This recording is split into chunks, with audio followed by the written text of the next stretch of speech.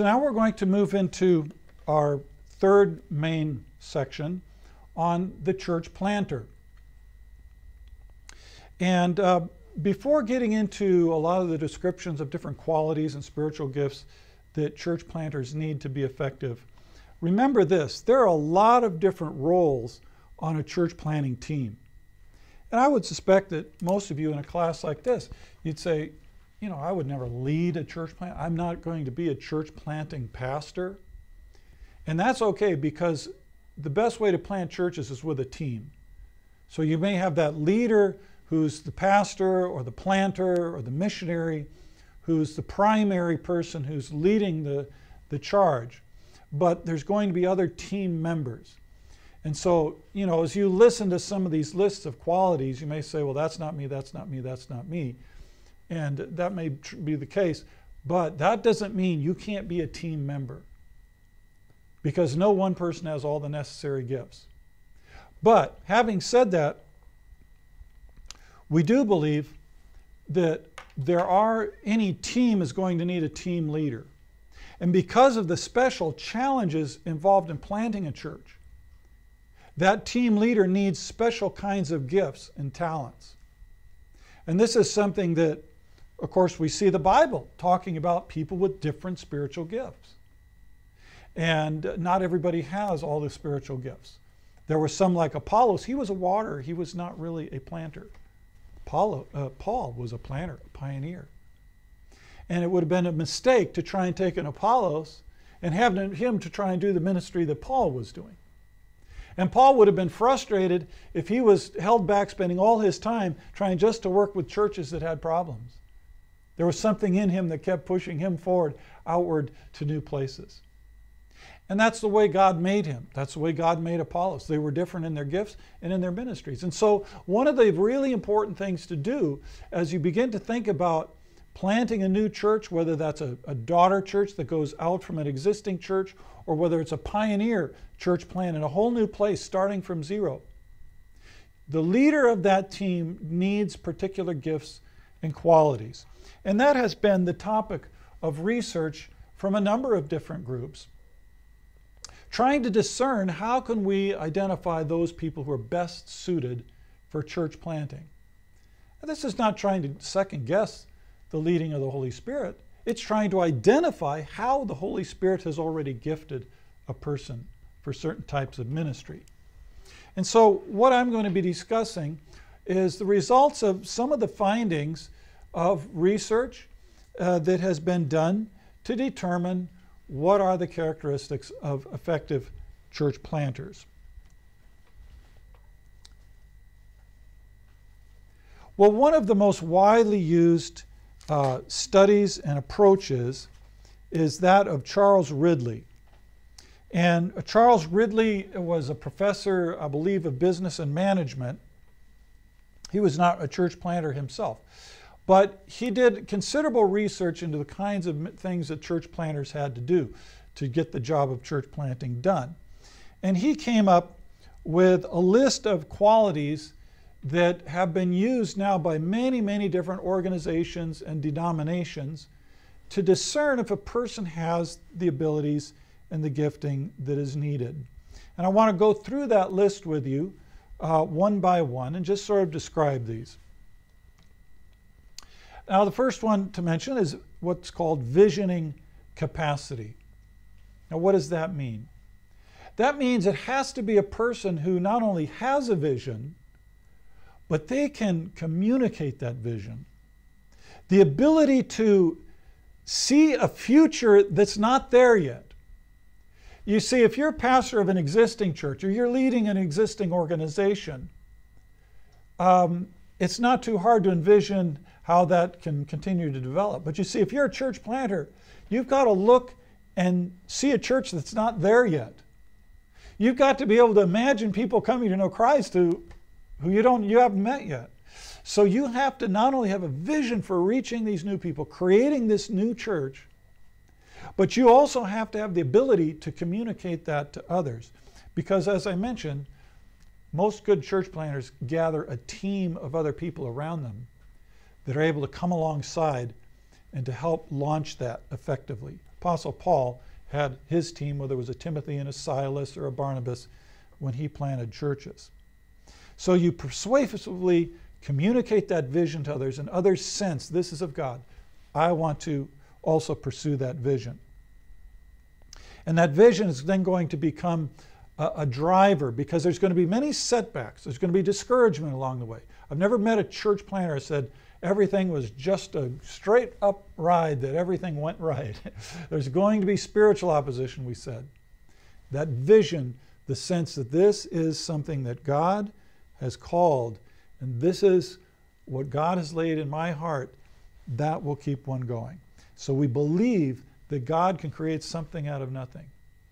It's very similar to a gift of faith. Being intrinsically motivated, what does this mean? Well, there's a saying in German, you shouldn't have to drag the hound to the hunt. A hunting dog ought to be pulling at the leash to go hunting, to get the rabbit. I mentioned my dog Hunter. I'll have to bring him into the story right here. My dog Hunter, when there's a rabbit in our backyard, I don't have to tell him, get the rabbit, chase the rabbit.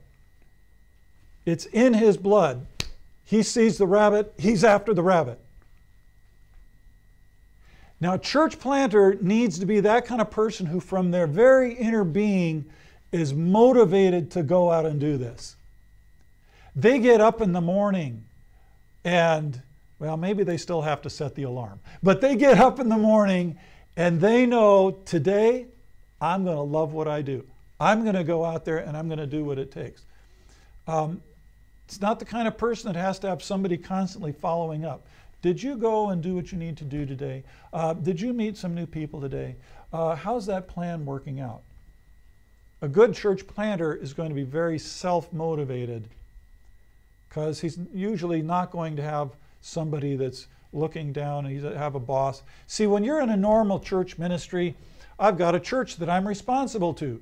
I know I have to preach. I know I have to do certain responsibilities of counseling or leading meetings or all the different things that pastors do. My job is fairly well laid out for me. Well, when you're a church planter, when you show up, there's no church. There's no place to preach every Sunday. There's nobody to teach. There's no one to counsel. There's no meetings to lead. You're it. And so you've got to be the kind of person who creates those moments that keeps self-disciplined. And I know that some church planters who are not self-motivated, they get distracted with a lot of different things. And then they become not effective. We call that being a self-starter and being willing to build something from nothing. Creating ownership of ministry. Now, this is kind of an interesting point, that as people begin to become a part of this church, or as you have your team members, you're able to give them the sense that this is not just my personal project. This is not just something that Craig Ott wants to do, but this is something God wants you involved in. And so you're not just following what I'm saying the right thing to do is. You have a sense of ownership. I'm a part of this movement. I have an investment in this. I'm going to invest myself in this.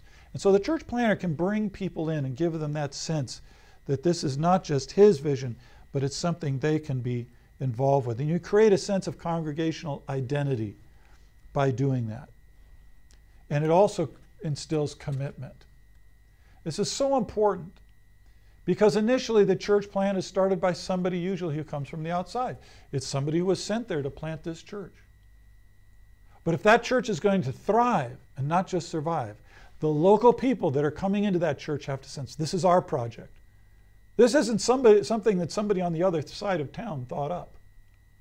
We're the people of God here. One of the things I used to like to do when we would start a church plant, we might have just 10 people that were starting out in the church.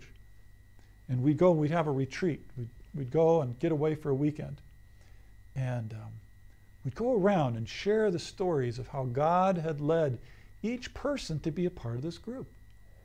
And collectively we began to sense this is no accident. This is not just something that somebody had on a plan somewhere.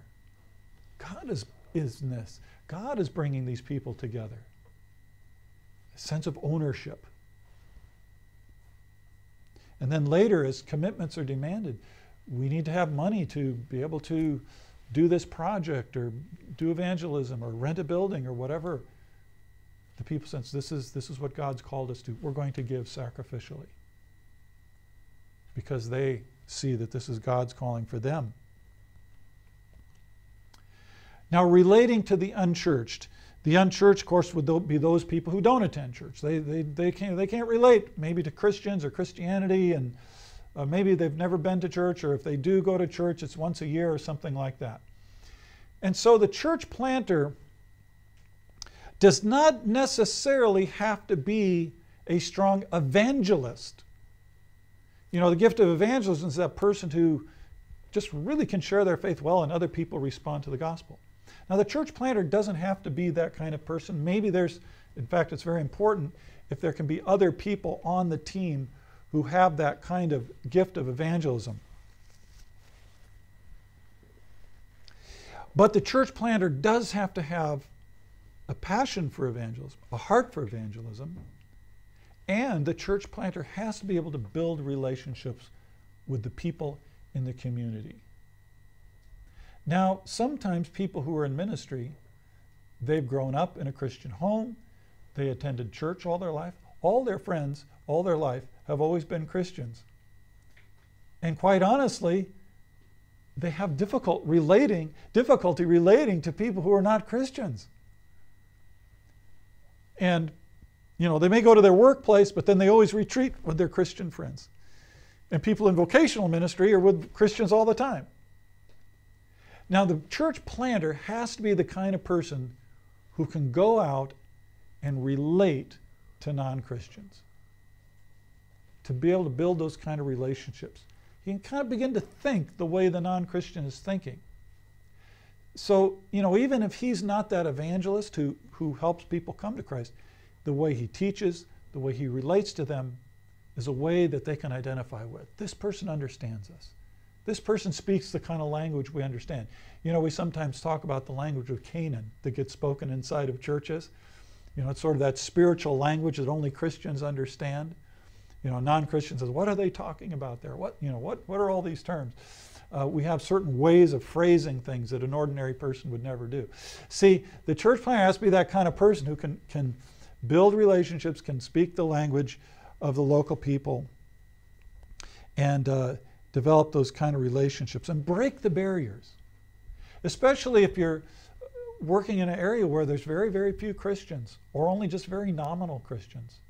You've probably heard this. Oh, the church, that's just a big hierarchical, cold institution, and the people are corrupt, and they've got a lot of money, and you know, all the Christians are hypocrites. People have all these problems with the church.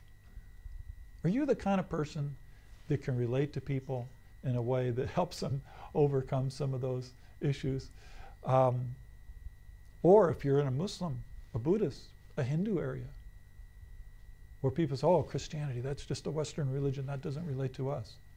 Are you the kind of person that can help relate that message to their questions in a way that makes sense to them? So, relating to the unchurched, that ability to develop rapport. Spousal cooperation. Now, by this we mean it's usually, in most cases, the church planter is a man, but it might be a woman as well. We're not just talking about, say, the wife saying to their husband, if you want to do that, I approve. Cooperation for a church planter has to be where the spouse says, I'm in. I'm committed. I'm willing to make the sacrifices, because there will be sacrifices in a church plant. All kinds of sacrifices. There may not be a nice program for the children. It's a small group. There aren't many children. There may not be a youth group for young people because there's not very many people there. There's not all the programs a normal church would have.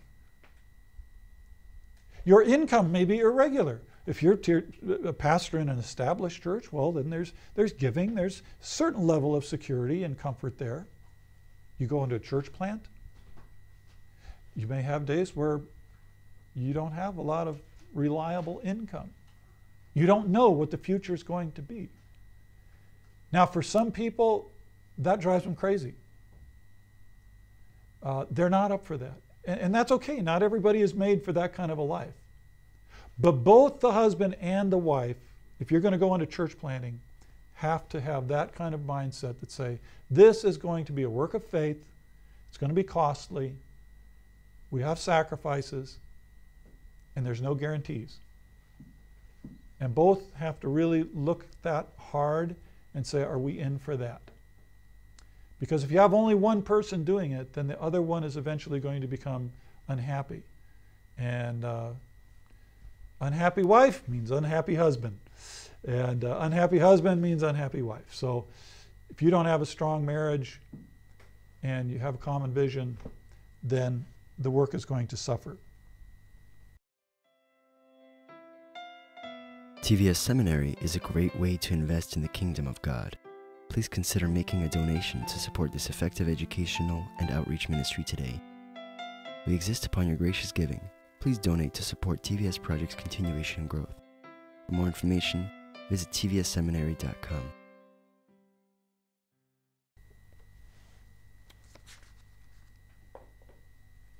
One thing, just as an example here, is typically in church planting, you have to exercise a lot of hospitality because you may not have a church building. You probably don't in the beginning, for sure.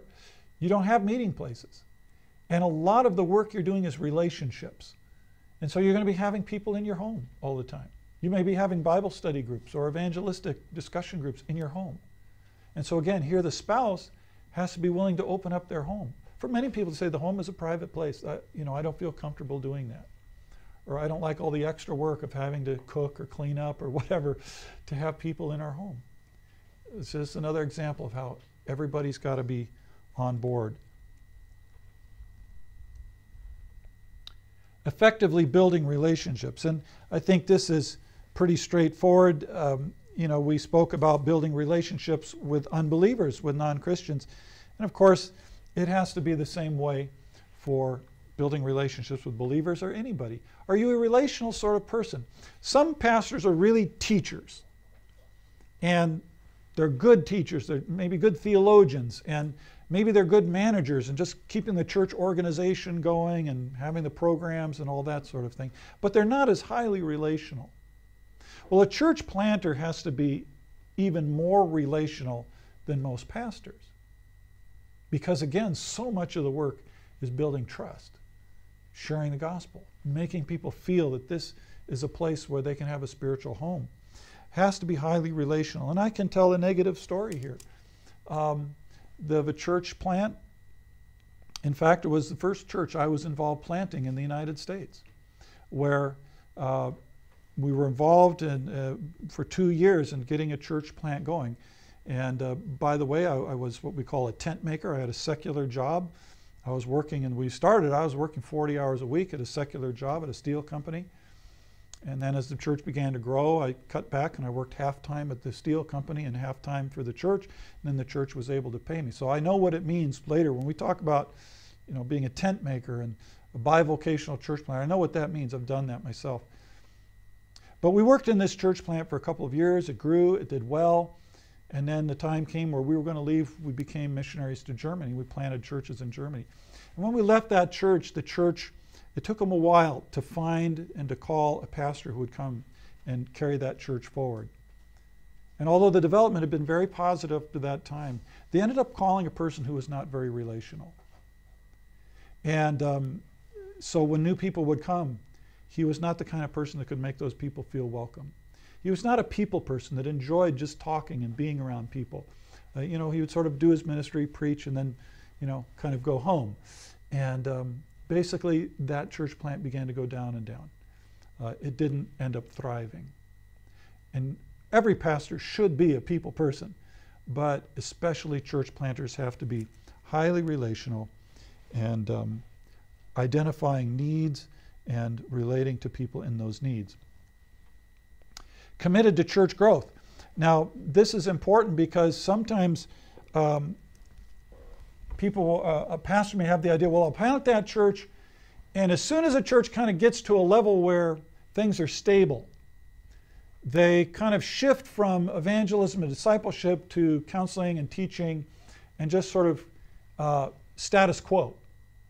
Well, we're paying the bills, we've got some programs, and that's kind of good enough. We would like to grow, but their emphasis shifts.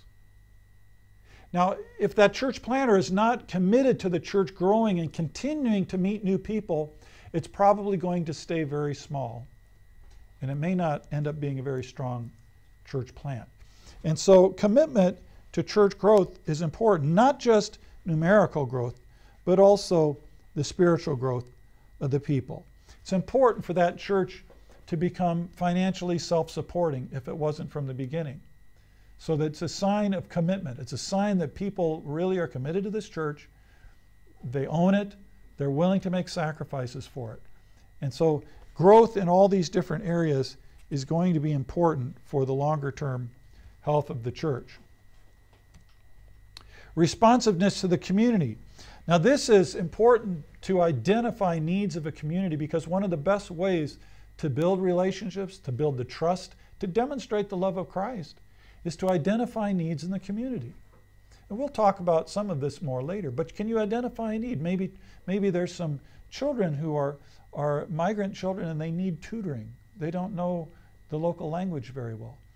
Maybe there's another need of single mothers who are wrestling with the challenges of being a single mother. What are the needs of the community, and can you connect with those needs?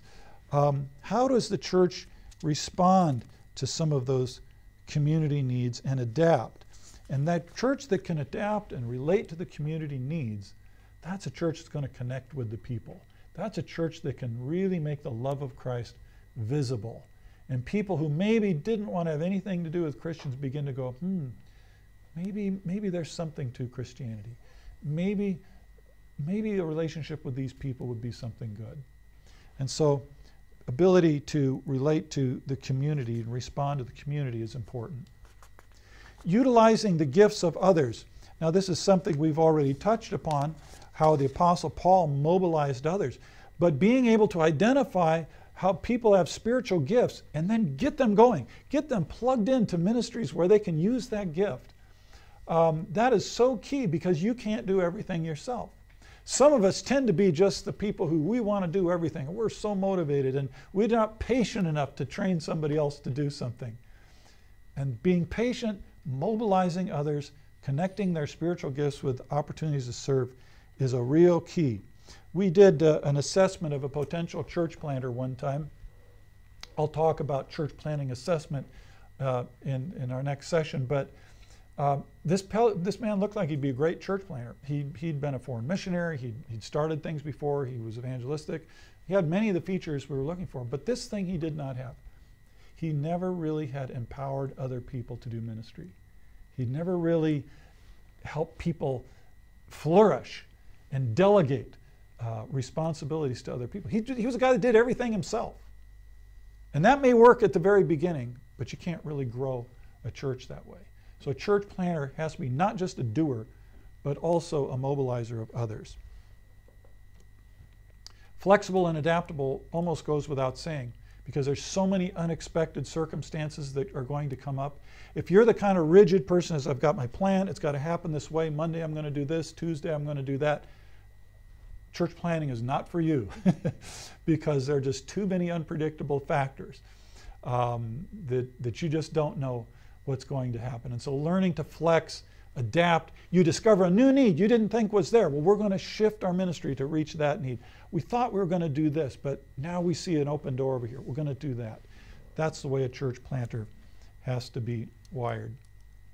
Building group cohesiveness, we've already mentioned this, that people have that sense of being the body of Christ, not just people who come to a meeting on a Sunday. See, some churches are kind of like that. People just kind of come to a meeting, they listen to somebody preach, they sing some songs, they go home. And that's not really a body of Christ. Church planter has to be able to create that, because most of these people may have never been in a church before. If you're reaching new people for Christ, they don't know what the church is. You've got to create that sense of community and one anotherness, cohesiveness. And then resilience. We're almost done with this list here. Resilience. In other words, when the setbacks come, when the discouragement sets in, when you have that Sunday morning service and only 10 people show up, you don't give up. You have a strong sense this is what God's calling is. We're in the right place, and we are going to do whatever it takes. We're not going to give up easily. And then exercising faith. As we mentioned, you've got to be able to believe that God is going to create something out of nothing. You've got to have that expectation that's contagious. If you're the kind of person who goes into this saying, well, I don't know if this is really going to work or not, how many people are going to follow you? You're going to give up pretty quick when you say, oh, I guess it didn't work after all. You got to be that kind of person who says, you know, I'm going to trust God for this. I believe God can do this. And I believe in a way that other people are going to also believe. And so it's this deep conviction of God's guidance. You've got to have that conviction. This is really what God wants. Now, this is Charles Ridley's list. We'll look at another list after we take a break.